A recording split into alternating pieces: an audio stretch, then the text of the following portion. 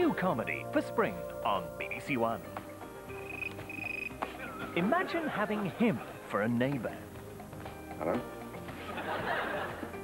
Well, it sounds like a blockage in your waistpipe. Or living next door to her. This is actually very fashionable. Louisa Rix and Gareth Hunt trying to survive side by side. New comedy starting tomorrow at 8:30 on One.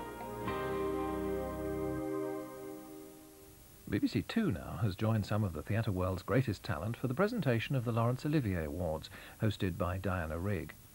And later at 10:30, BBC Two pays tribute to Benny Hill, who died last week. It's an omnibus celebration of the life of the man and the saucy humour he made very much his own.